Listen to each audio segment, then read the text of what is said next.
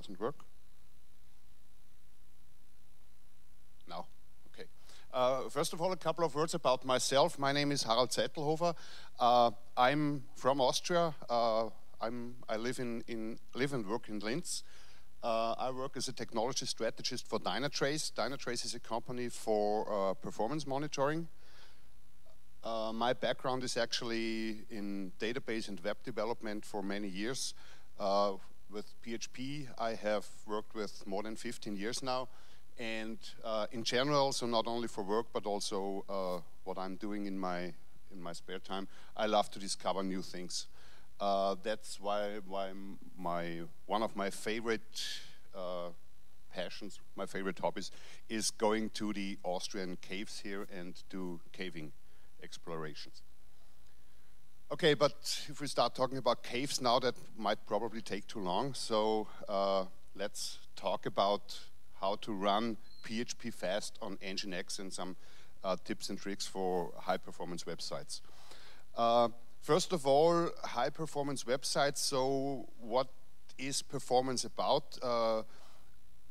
We already heard a couple of things about that in Marco's keynote earlier today. He was mentioning that performance is more and more important because it's even considered by search engines. Google is already using website performance for ranking the page in the search results. And it's planned that it's not only used for ranking, but there will be a mark next to the search results whether the website is slow or performing. So performance is becoming more and more an issue. Not only back in these days when we had very easy configurations running PHP on a LAMP stack, but even back then performance was an issue. But the main performance bottleneck back then was actually the part here where the user connected to the internet. You remember these days when we had the dial-up connections to the internet. So PHP or the database itself, maybe it was slow, but for sure our dial-up connection was definitely most times slower. Well, times changed. Applications become more and more complex, and the connection that we have from the user to the internet is most times faster now, but performance still matters, but actually through the full stack. So really from the user all the way through the browser, web server, application down to the database and back. Well, times are changing a little bit again, so we are moving away from these classical monolithic applications more to microservice environments, cloud architectures, but still performance matters. Performance is an issue, but we have maybe different bottlenecks, different hotspots, different things to consider here. Especially in these days where we are using scalable environments in the cloud with different technologies, we hear a lot of times when we see applications where performance problems occur that the administrators or designers of the architecture say, oh well, let's scale up our application. Let's not just use 5 application servers here, scale up to maybe 50 application servers, and then we are ready for big traffic, for lots of requests, and that would work out fine then. But the question is that really true? And with a lot of examples where the architects suggested, okay, let's scale up here and use CDNs and whatever, we found out that the real performance problems actually were not the backend or PHP, the PHP engine, but one of the most important performance problems or hotspots that we have or that we keep finding is overloaded pages. So a lot of static content that has to be transferred to the clients, has to be rendered there, and actually that website is not a fake site for an overloaded page. This site was really once out and online, and it was back in 2008 when it even made it to the worst website of the year. By the way, there is still an archive available where this page can be found, and especially using browser tools like Firebug or Google Developer Tools, you can really see how this page gets rendered, and it takes, I think, up to 2 minutes until it's fully rendered. Crazy. Well, it's not just that very bad page. Page with lots of static content and large assets are out there on a daily basis, especially with online shops where a lot of graphics are, a lot of articles have to be rendered in article lists, a lot of design. As an example here, a website where we found 434 different resources and a total page size of 20 megabytes. And as you see, this is the landing page, and this takes a while to be rendered. It's not really creating good user experience here. One of my favorites, actually, this was the FIFA.com website for the World Cup in 2014, and the largest asset on that page was the fav icon with 370 kilobytes. Just for this small icon in the address line. And 2 more contents here. A CSS in the JavaScript file resulted in more than 800 kilobytes just for the 3 files that had to be loaded for the landing page. Well, on the one hand, it's static content that can be easily cached in the browser and has to be reloaded all the time. On the other hand, the first time it has to be loaded because it's not yet there. And especially when it comes to caching, we have 2 different options. We have the static caching, where the content is stored in the browser and always taken from there, depending on the expiration of the file. On the other hand, we have this conditional caching when we use the entity tag. So when the HTML requests a certain JavaScript or CSS or image file, the browser sends a request to the web server using that hash of the file, and the web server then checks whether the content has changed or not. If the hash is still the same and the browser decides the content has not changed, it just sends back a response header with a special response code, and then the browser knows I can take the content from the browser, from the browser's cache. Yeah? So only the response header is sent back, no response body. But what that means is that all of these requests for cached content still create requests to the web server and have to be served there. And especially when we have a lot of content and a lot of requests to the web server, that slows down the entire application dramatically. So what does that mean in a classical environment where we are using Apache, or let's use a LAMP stack, Linux server, Apache, PHP module loaded in Apache, and a database behind it? So the browser sends a request to the web server. Apache has to start a new process because when we use PHP, we cannot use Apache in the threaded mode. We have to run it with processes. And the HTML is created, sent back to the browser, and then for every single content that's there, every single asset that's requested from the server, a new web request is sent to Apache, and a new process has to be started because it's a new process. But that means that everything starting from the Apache core to the modules that are defined in Apache, like the mod PHP, has to be loaded and needs certain resources in the operating system. Even for these requests that are cached, because we send the request to the web server. And even though we just send back a response header and no response body, we have to create such a process on the web server. And especially for environments with very high load, that consumes a lot of resources. So how could that be done better? If we use a web server like NGINX, we don't have the Apache PHP module available. We have to run PHP in an external process, in the fast process manager.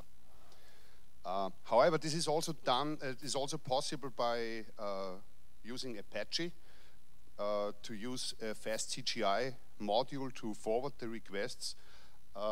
There are some implementations out there. I have not used it myself, but the feedback that I got from different people that have used it is, don't use it in production environments or in high load production environments. So in that case, we get the web request in, send the request for PHP to the external PHP engine, the fast process manager, and the HTML is sent back to the browser. And for every single other request that's coming in, so all the images, JavaScript, CSS files, these requests are handled not by creating new threads or new processes on the web server, but event-based in the worker processes with NGINX. And that's quite saving a lot of resources here. What do we need for that? On the one hand, as I just mentioned, we don't have the PHP module in Apache. We need the fast process manager. That's available since PHP 5.3 and available in a stable version since PHP 5.4. Can be installed very easily, actually, like for instance in a Debian or Ubuntu environment with apt-get install PHP 5 FPM. Then we can configure different run pools and specify how many child processes, how many worker processes should be created to serve the requests. And we can also define the operating system user that should be used for running these requests. And the next thing we have to define is where that process listens. So it could either be a TCP socket or it could be a Unix socket. Another option is not use the send engine, PHP Fast Process Management, but for instance HHVM, Facebook's implementation of PHP,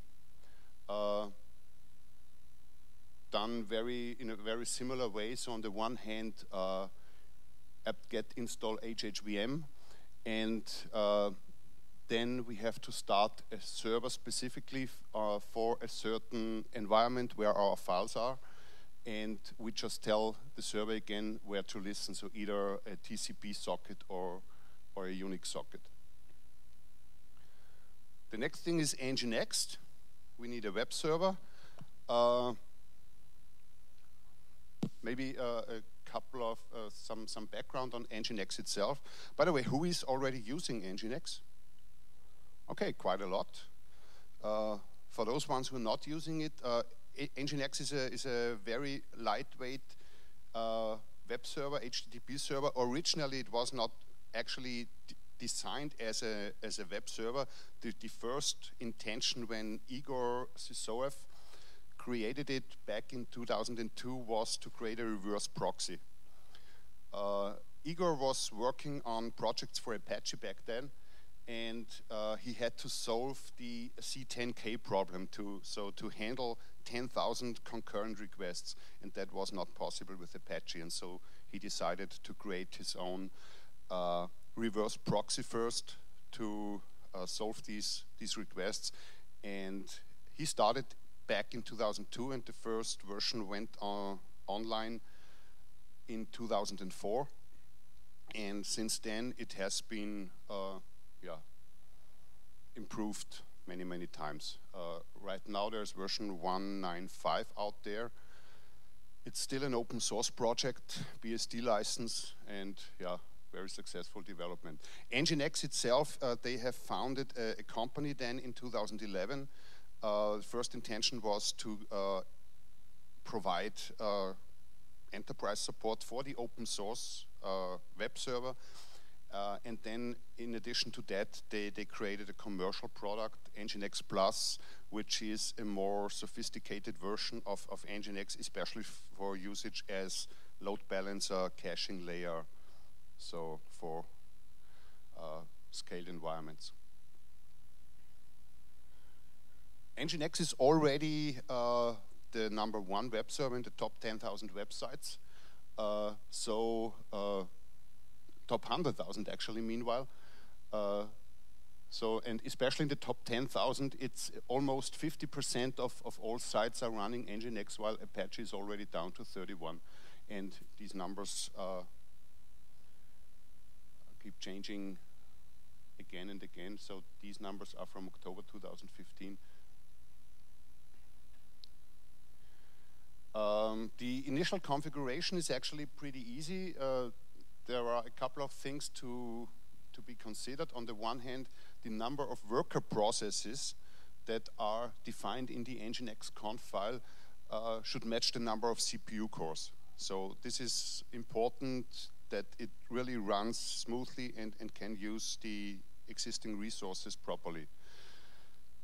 Another thing that I always add to the configuration is the PCRE JIT.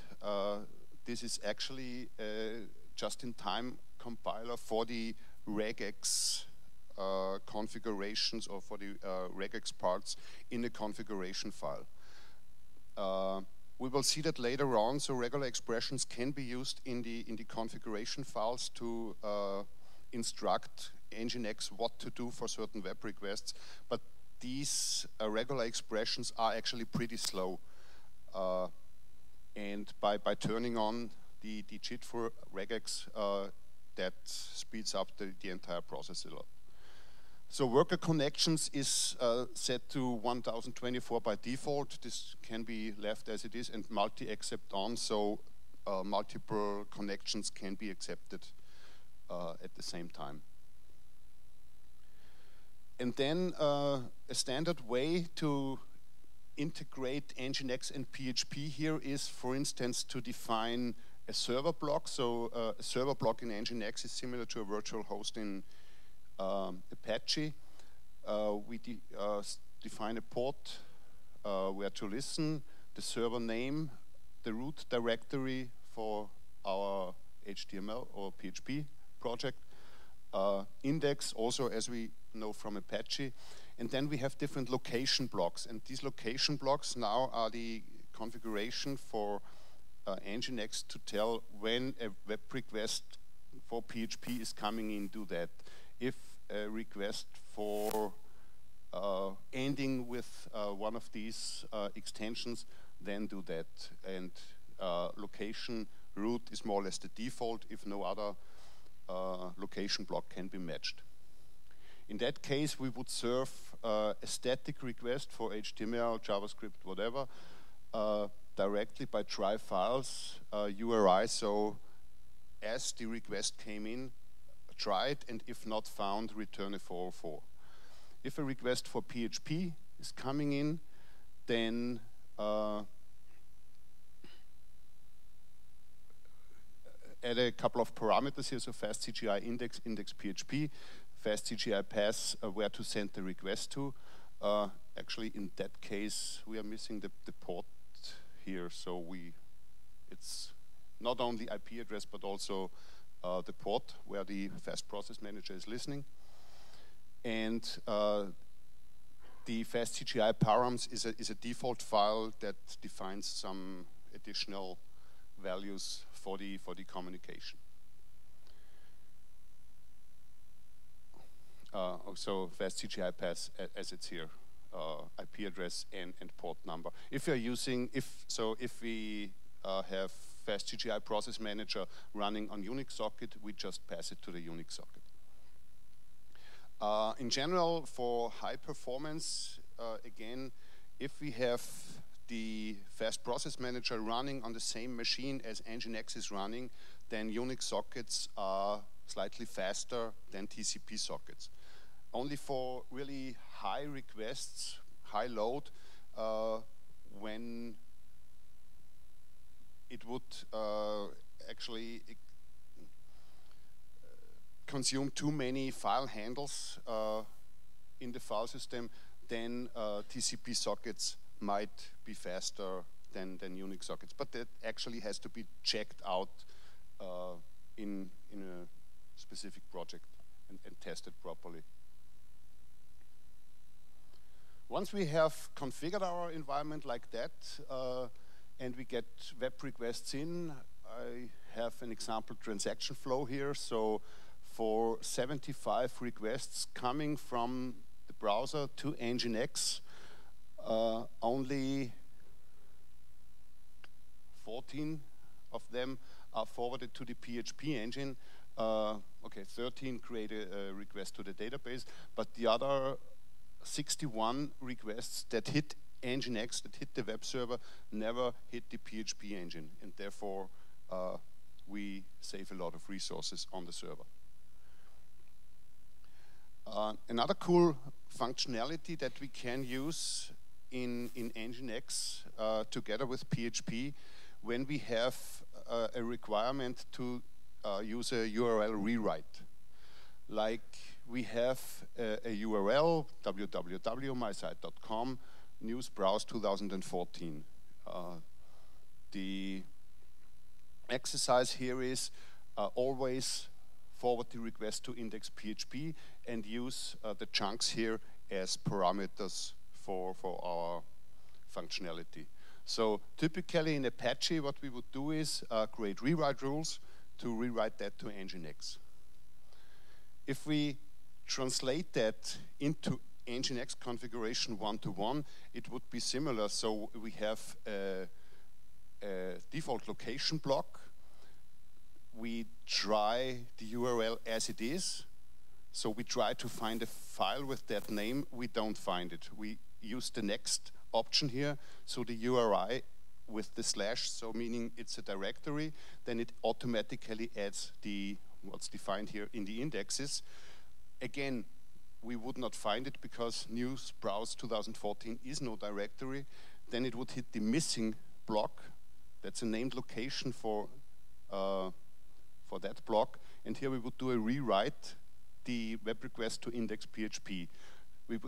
And in the execution, we see that the original web request was for news browse. Then we get a new web request for index PHP, and that finally is forwarded to PHP itself.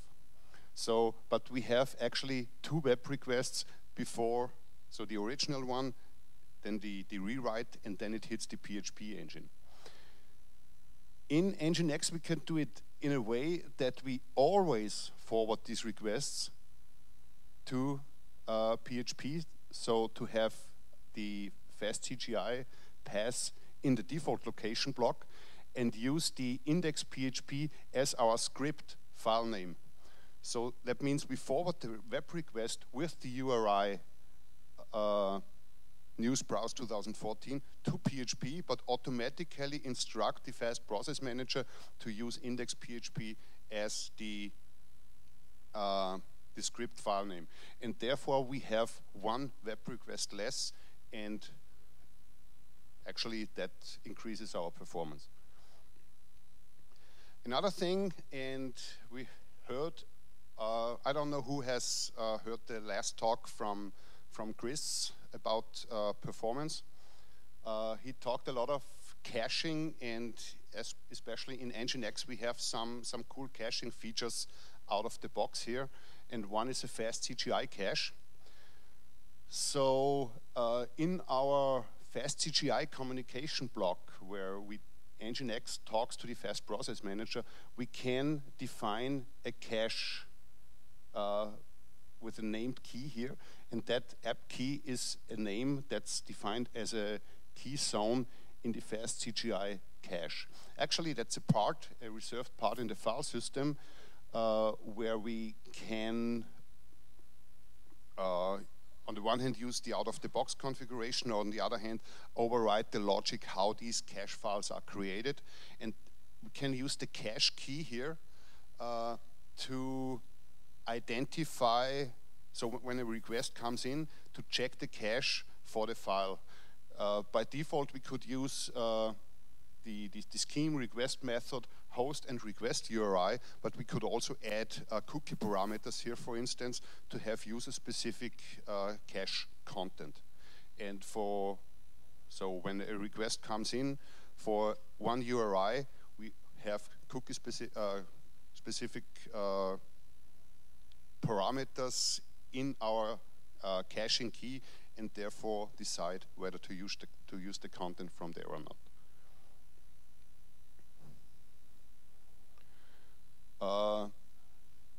I've created an example here. So it's a very basic script actually. PHP just echo the time.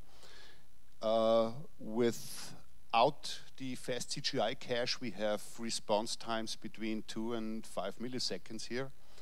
So web request comes in, hits NGINX, forwarded to PHP.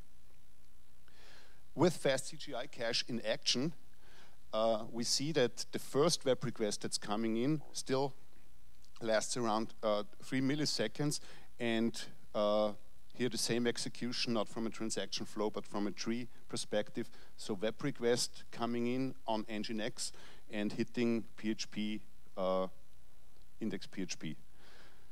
The other requests that come in are much faster, so around 3 milliseconds faster, and don't hit the PHP engine at all. And it could even be in a way that the fast process manager could be shut down completely. As soon as it's found in cache, it's taken from there. So actually this performance gain of 3 milliseconds, so from 3.4 to 0.4 milliseconds, it's actually just the communication. So imagine if the code is more complex and takes 200 milliseconds in executions here, the cached content would still be that fast. Another cool caching mechanism that we can use here is memcached.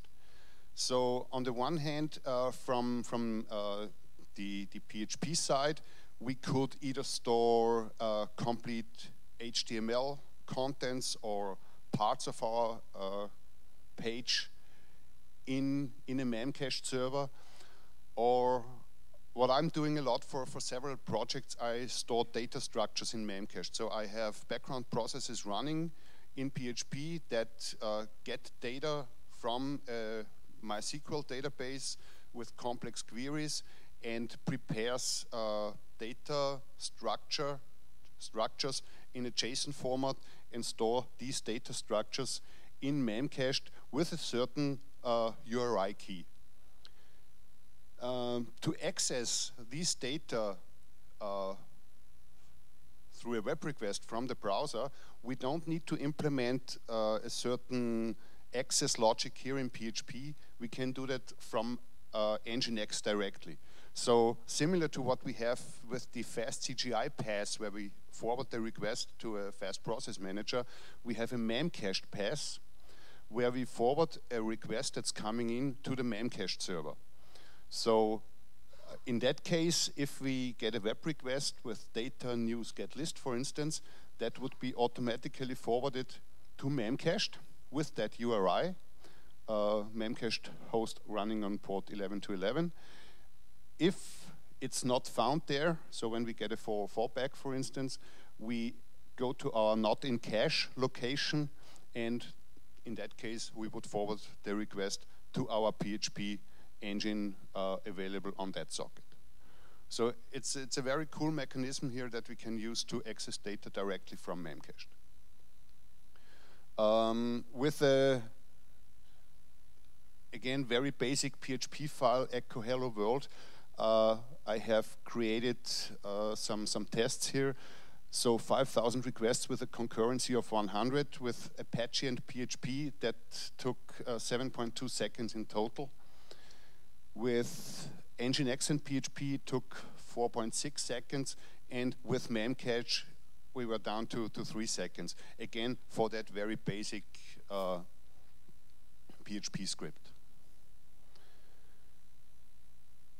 Static content caching can also be done very easily by setting an expiration header, just adding one line here to the location block, expires, in that case, a year, and that sets the header automatically then.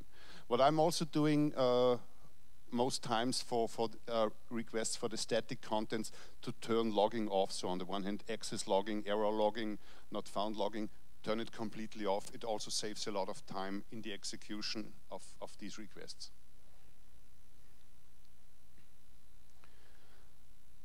File handle caching is something that's a little more sophisticated than. What NGINX is doing here is it keeps the file handles from the worker processes to the file system open for static files that are requested high frequently. In that case, we instruct NGINX to keep the file handles open if we have in a minimum 5 uses of that file, and then keep it valid for 60 seconds.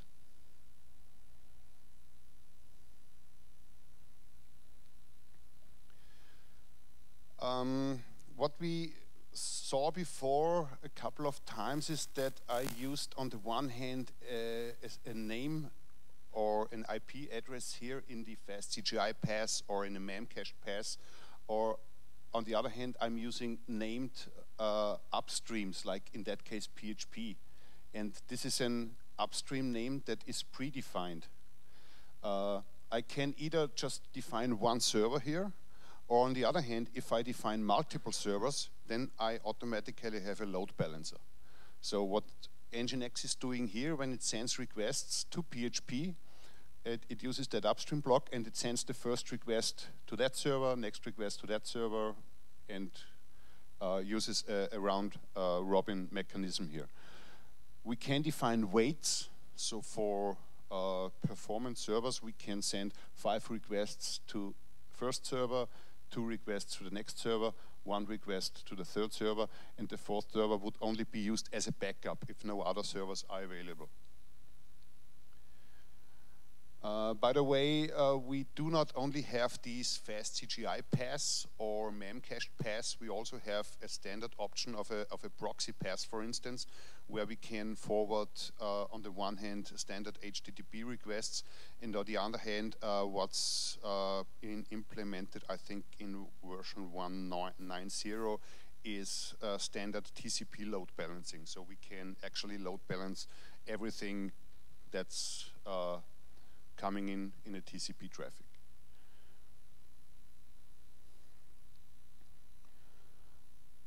Especially with NGINX Plus, we also can use other methods here, not only round robin, but also the least connected, so it automatically checks where least connections are open and new requests are sent to that server.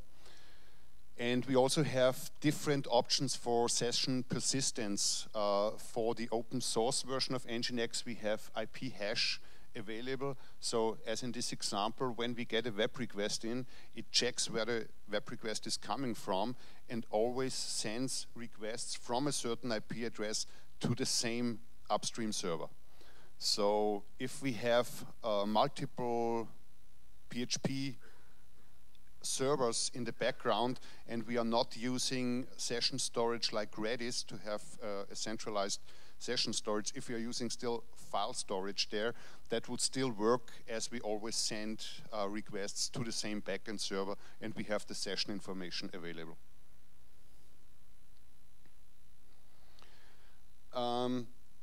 I've recently added some information here because in the last versions of NGINX some new cool stuff has been added, and at the NGINX conference in 2015 in September this year, they announced a couple of cool stuff.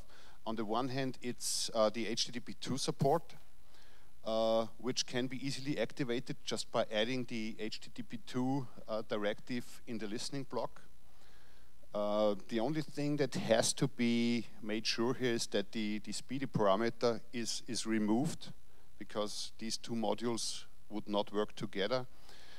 And even though NGINX would, the HTTP2 in NGINX itself would work without SSL certificates, communication would not work because all the existing browsers that are out there and support HTTP2 require SSL certificates for the HTTP2 communication. NGINX. Who has heard about NGINX? No one? NGINX is actually a new way of adding logic to the NGINX configuration files, and NGINX is a JavaScript engine that has to be implemented by Igor himself. Actually, he said in his announcements, he said he tried all the existing engines, so mostly the V8 engine from Google, and they are not bad engines, but they are really optimized for usage in the browser. But this is something that should run on the server, similar to Node.js. On the other hand, Node.js is using Google's V8 engine, but Igor decided to implement his own JavaScript engine. And it's a way, so you have different options here in adding JavaScript functionality to the configuration file. On the one hand, to use code to set certain variables that can be used later on in the configuration. On the other hand, really to define a GS run where certain code is executed and response objects can be accessed directly from JavaScript and also be modified here. So in that case, the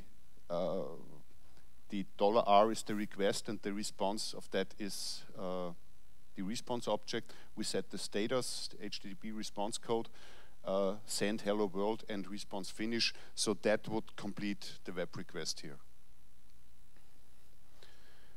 I won't go through that. You will have my slides available later on. If you're interested in that, there is some more complex code here on how JavaScript in NGINX can be used. Another thing they are currently working on, it's not yet released, but should be soon, is dynamic modules. So currently, custom modules are available for NGINX, but they have to be compiled with the binary. The new approach is that these modules can be loaded dynamically. On the one hand, for the open source version, any module. For NGINX Plus, these modules have to be certified by NGINX first, and only if they are digitally signed modules, then they can be loaded into NGINX Plus. The migration from existing modules to the new approach of dynamic modules will not be that complicated, at least that's what they promised.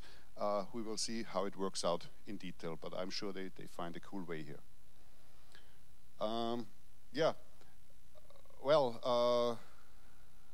When I first started using NGINX, the main reason was actually because a couple of years back everybody was talking it's such a fast, cool web server. Now I'm actually using it in all my projects, not just because it's fast, but also because it's of the way configurations are created. When I first changed from Apache to NGINX, it was a little complicated to think in these location blocks. But once you're used to it, it's actually much more straightforward to think in that way of defining configurations, of confining the structure of your application. But still, one couple of words on performance. I mentioned before, it's important to consider performance not only on a web server, not only in PHP, not only implement caching in PHP or not only do proper monitoring in the database. It's really important to consider it from the user's perspective and to see all the way down where is my bottleneck, where is my hotspot, where is potential for improvements here. And I'm using some tools here. On the one hand, for all my tests that I do, mostly use Apache Benchmark as a load generator, or Selenium GMeter. So all of these tools are actually free, especially Firebug, Google Developer Tools, and Dynatrace, the company I'm working for. We also have some cool free tools here. On the one hand, our Dynatrace HX edition is a tool for the browser that does the monitoring from there. And from the server side, we also have, on the one hand, a 30-day free trial and a free personal license for developer. This is generally free, and can really do performance analysis in your application, seeing what's happening in the browser, what's going to the web server, what's happening there, what's going on in PHP, what's going on in the database. So not only is a problem in PHP, but also go down to code level and go down to module level in Drupal, for instance, to see where are actually my performance hotspots. Well, that's it from my side. If there are any questions, please feel free.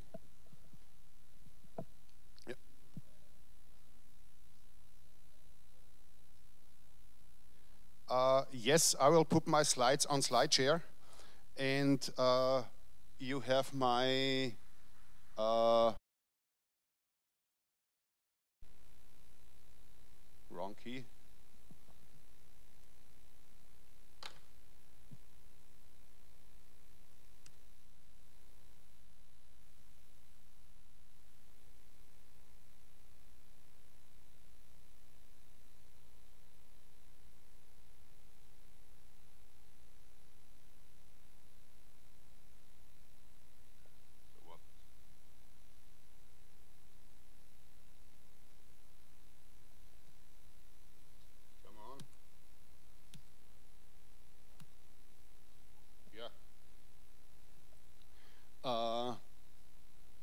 This is my Twitter account. I will send it out a tweet once they are available, but should be later this afternoon. You found my slides available then, as I said, on SlideShare. Sure. Yeah.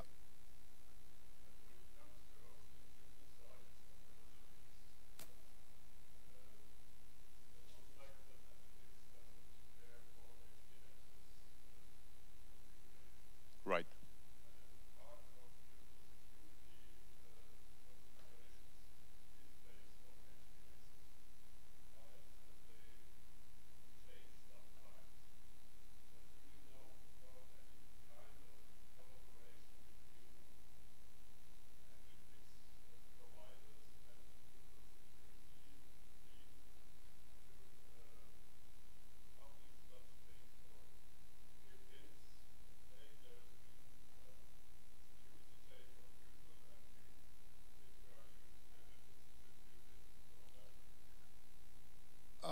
So everybody understood the question, or should I repeat it? You heard it. I'm not aware of any collaboration here. HTAccess is something that's really Apache specific, so there is no such thing as a NGINX HTAccess interpreter. There are some tools for conversion, to convert HTAccess into NGINX configurations, but these only work for basic stuff, not for complex. I would not recommend to use these tools. For changed security features in Drupal that are implemented in HTAccess, I'm not aware that there is any collaboration with the teams.